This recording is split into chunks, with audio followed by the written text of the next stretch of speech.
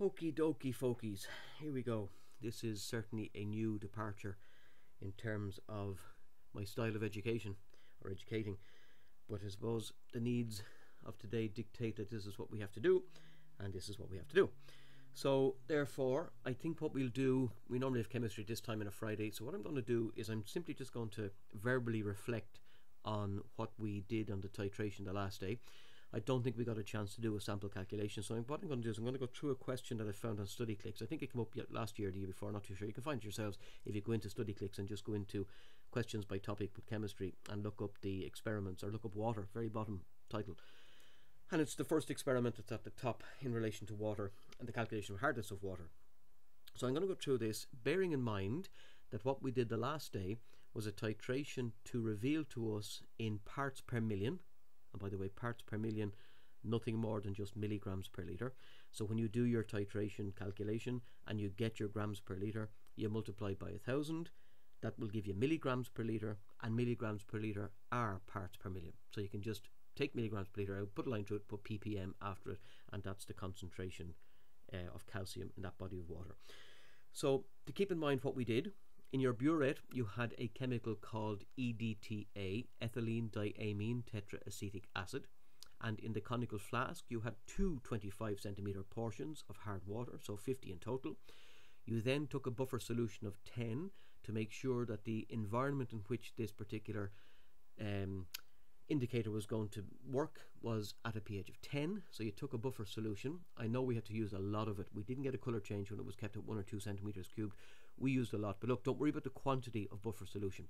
Just know that the buffer solution is needed in order to keep the medium of the conical flask at a pH of 10, so that the colour change of the indicator, which we call areochrome black or solochrome black, whichever you find easier to spell, changes from that lovely wine red colour in the presence of calcium into that deep royal blue when the calcium has been extracted by the EDTA.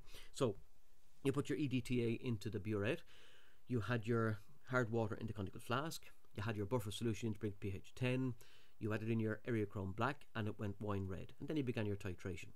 And as you titrated, you had to swirl the conical flask really well if the wine red was deep in order to see the change to blue. So it's a subtle change, hard to see, and probably one of the ones that's most hard to do accurately. Anyway, we did it, and I think most of us got an answer in and around between 20 and 30, 25 and 30, in and around there. And you did it 3 times as normal, ignoring the first, and take the average of second too. So I'm just going to take this question here. I'm going to go through it from the point of view of a revision of what we did last day, and then I'm going to set 1 or 2 questions through Google Classroom that I want you to look at in relation to the titrations. And you may of course come back to me with those calculations if you have a difficulty with them. You can email me, or you can send me back the work if you want me to take a look at it and correct it. Either way, I'm open to all of that, so that's fine. So question 1, the total hardness in a water supply was estimated by titrating 50 centimeters cubed samples of water with a standard solution of EDTA, and they give you the name. The ions that cause hardness, which are represented by M2+. Now M2+ just stands for calcium or magnesium, it's just a symbol. And the EDTA ions, which are represented by H2Y2-, again a symbol for the complex molecule that EDTA is, react according to the following balanced equation. Now, we always love to get a balanced equation in chemistry, because a balanced equation reveals the ratio that exists between the 2 species that we are titrating.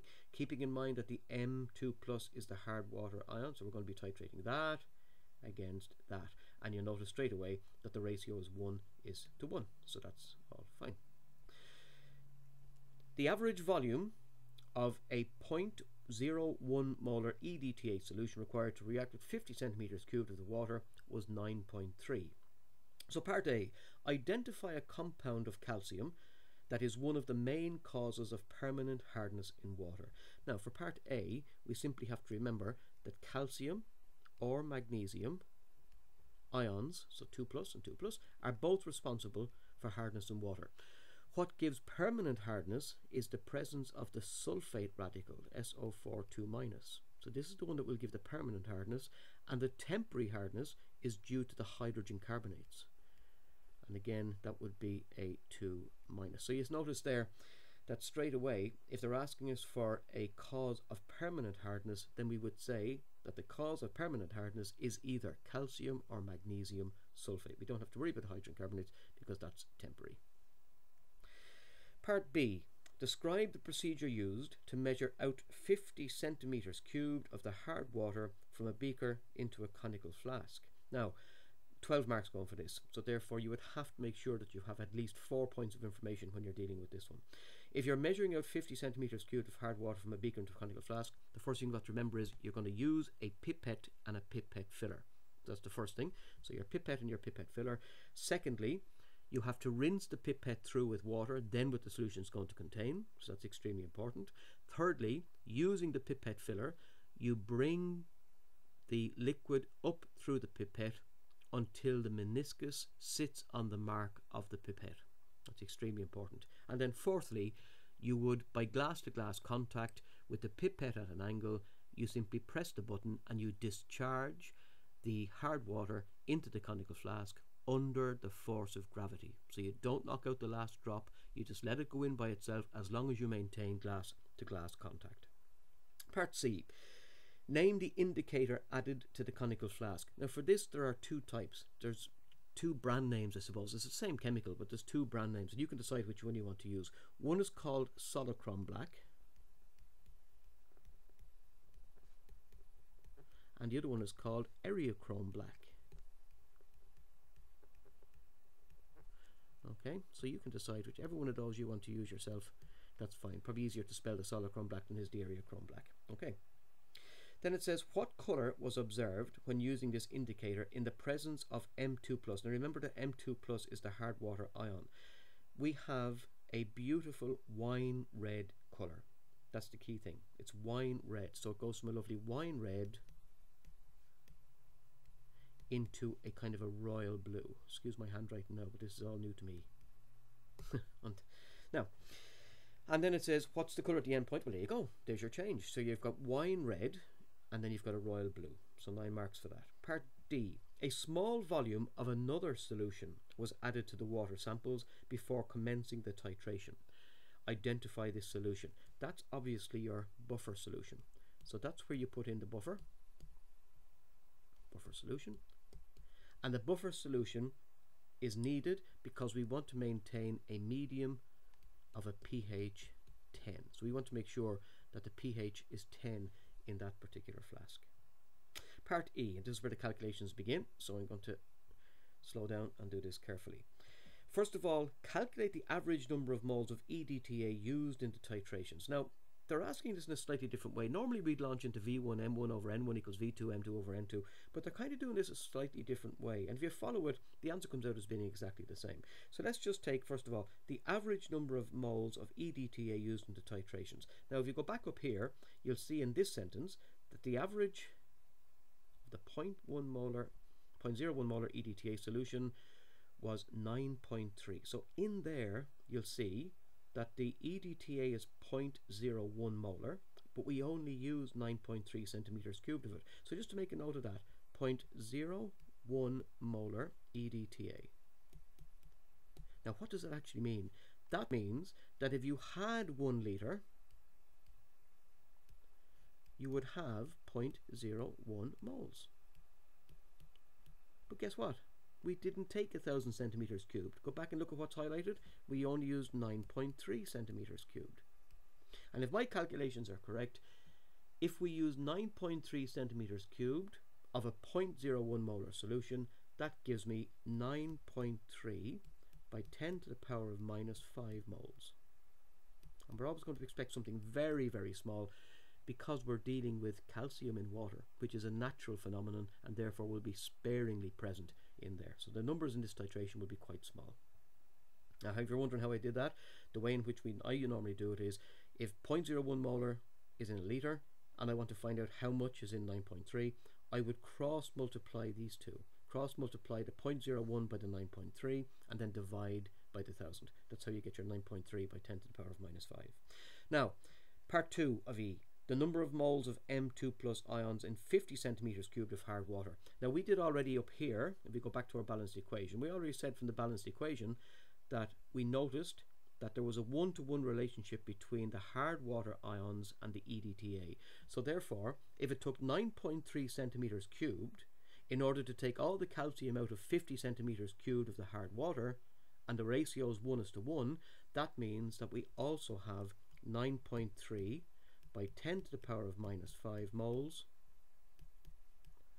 of calcium, or hard water ions, I suppose we want to put it down as a question, as M2 plus, in the 50 centimeters cubed of water that we used. Okay, now, question asks us then, part 3, what's the total hardness of the water expressed in grams per litre? So now what I've got to go first of all is to moles per litre, then I've got to go to grams per litre. But you notice that they are blaming all the hardness in water on calcium carbonate.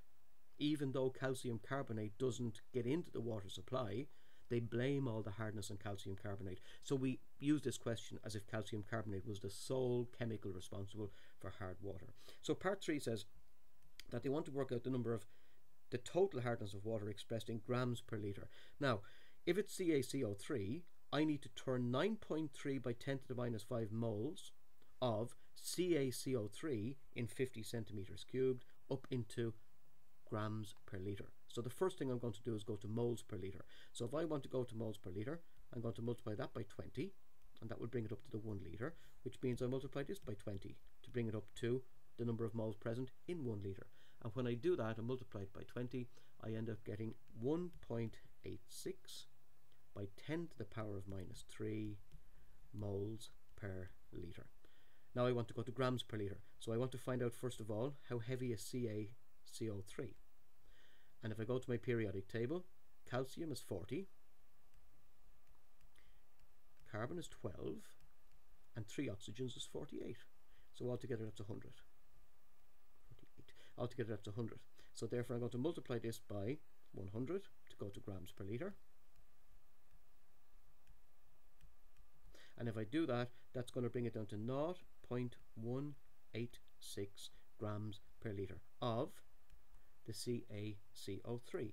But then we're told that we've got to take the total hardness of water expressed as parts per million. And now they're very nice to hear, because look, they tell you in this question, look at that, milligrams per litre. So they actually give you the milligrams per litre, so therefore they're telling you what to do. You further multiply that by 1,000, which will then tell you that it's 186 milligrams per litre, which is better known as 186 parts per million. Okay. So the last part then, part F, suggest a way to determine if this water supply contained temporary hardness. Now the key word there is temporary, and we said already at the beginning that if something contains temporary hardness, that means it's only there while the water is cold. As soon as you heat the water, the hardness disappears. And the reason for that is because in temporary hardness, the radical that is responsible for temporary hardness is a hydrogen carbonate. So therefore, what do we do in order to get rid of hydrogen carbonates? We heat them. And when we heat them, they turn back in to H2O and to CO2. So therefore, suggest a way to determine if this water supply contained temporary hardness. Boil it. So what you would do is you take your sample, you'd boil your sample, then you would run your titration again, and you'd look to see if the parts per million, which in this case were 186 parts per million, if that drops, and it drops significantly, then most of your water contained temporary hardness. If you were to take that sample, to boil it and to do the titration again, and there was no change in the hardness, that means that all the hardness was permanent and therefore could only be removed by what we would call ion exchange resin. Okay, so look, I hope that's been of help. That's the question run through. It's about 15 minutes of question run through. So if you go to Google Classroom now, I've set up another question there that I want you to take a look at. And if you have any difficulties with that particular titration question, you may come back to me. I will also be setting some questions out of the textbook as well, and I'll throw them up in Google Classroom. Any questions, no problem, email. Take care.